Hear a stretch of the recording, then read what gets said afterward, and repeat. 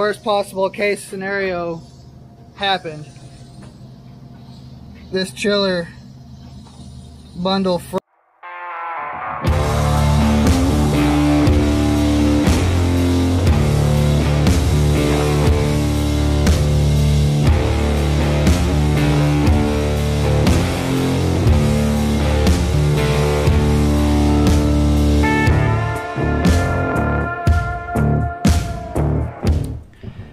How's it going, HVACers? Episode 3 of the vlog coming to you. So it's going to be kind of a different week, a little bit of a challenging week. We've had all this really bad weather push through, and today is Monday, and we have had to close the office for today.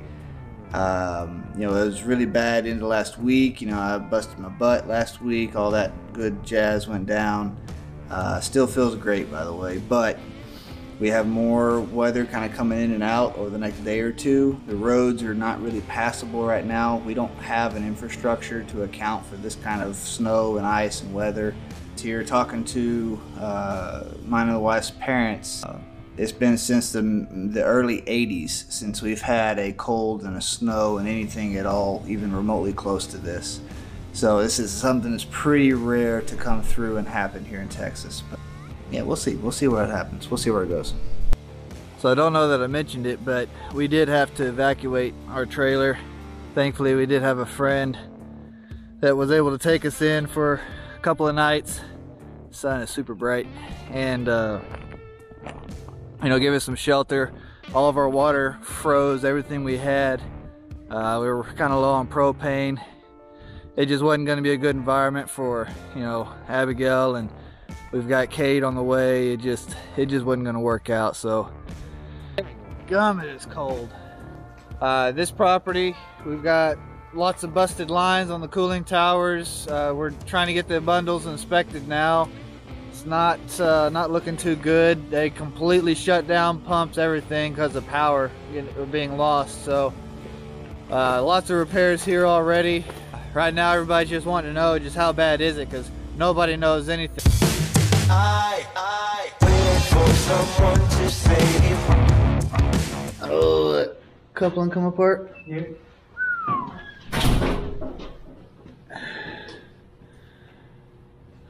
At least it's free spinning now. Yeah, my thinking was that the water must have froze up or something. And then... That's exactly what I'm thinking. I think you're right.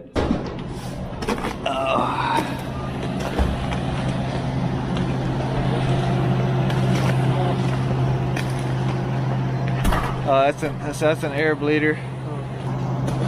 Wow. So one of the things we need to do is we need to find a valve somewhere, like right here actually.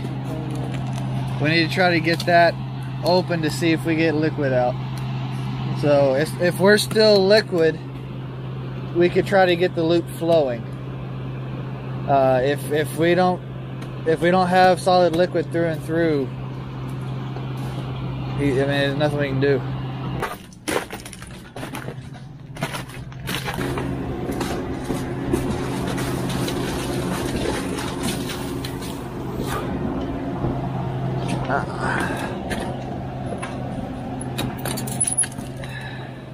Ouch.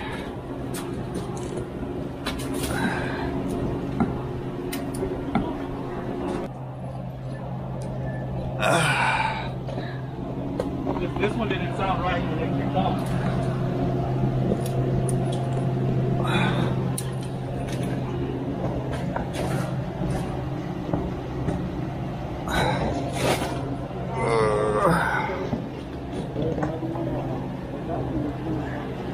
I'm worried this valve may be frozen.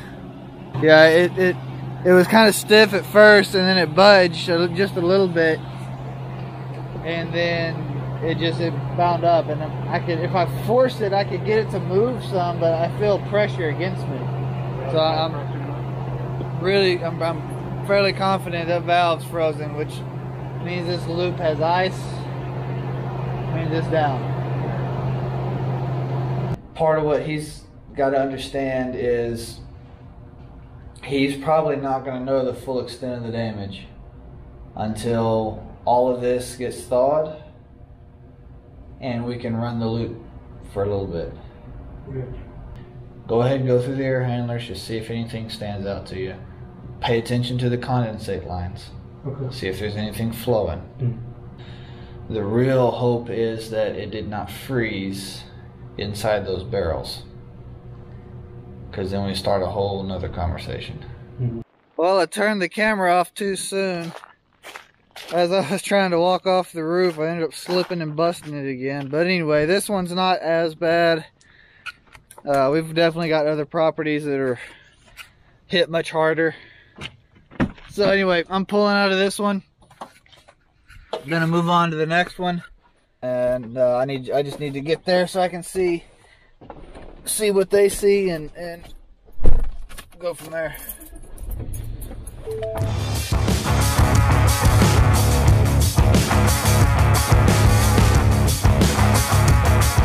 This is very good. Howdy, Holden. Howdy. So we got a bunch of PVC coupling. Oh wow. We need to get this back together. I mean, I just need to get it done. Okay. Hopefully, all this will start thawing enough that by the time you're finishing with repairs, We'll find more problems.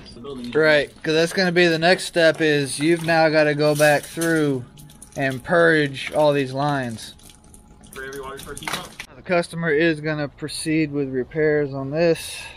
And more than likely, from the way things look, we'll probably start repairs on that first building we went to as well. Now, everybody was completely closed this morning on the way in, so I did not get any breakfast. I didn't get anything. We did have a midwife appointment today. Wife will be 39 weeks next week.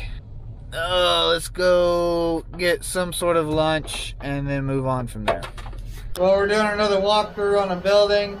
They were having several issues. They had a bunch of pipes freeze. It looks like the main loop, maybe where it goes underground, possibly froze, because we've been flowing major makeup water through this valve and it's still just busting it out. It should not be doing that at this point. It's had more than enough time to do its job. So, well, that property's in rough shape. We got to find that damaged pipe somehow down in the ground. But this building's completely down on air now because of it. In town, there's a boil water notice, and I had to settle for a Starbucks canned nitro because that's literally all they had, and I didn't have time to stop anywhere else. I feel exhausted right now. Just anyway. Oh, it's been a stressful several days. It's been stressful several days. Anyway, at least I got breakfast out of it. This canned nitro brew is much better than nothing at all. My phone's also freaking out. It keeps resetting. I have no idea what's going on with it. Anyway, let's move on. Woo! Issue here with a whole bunch of air in the line, and then they can't pinpoint a leak. You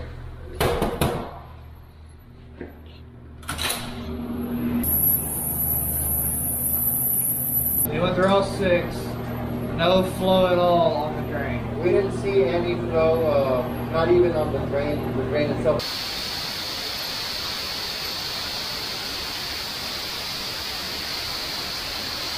We're just gonna let that run for a minute. The worst possible case scenario happened. This chiller bundle froze, and it's just straight water shooting out. You can also see water over here inside the sight glass. That is all strictly refrigerant pressure. We've got the makeup water shut off and the pumps are not running. That's how much pressure, and it's been bleeding like that for for about a solid hour, non-stop bleeding. And it's still going with that much pressure on this loop.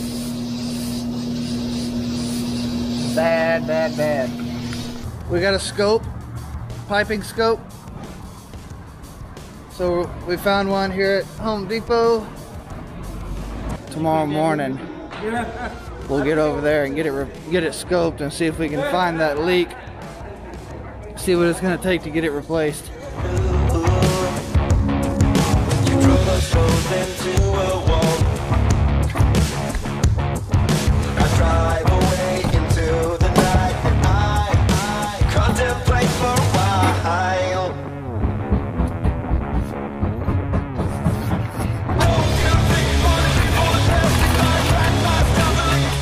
I will start episode 4 with this snake, or the camera scoping thing. Yeah, that. Anyway, yeah, we'll see how it goes. Hope you enjoyed it, guys, and I'll see you on the next one.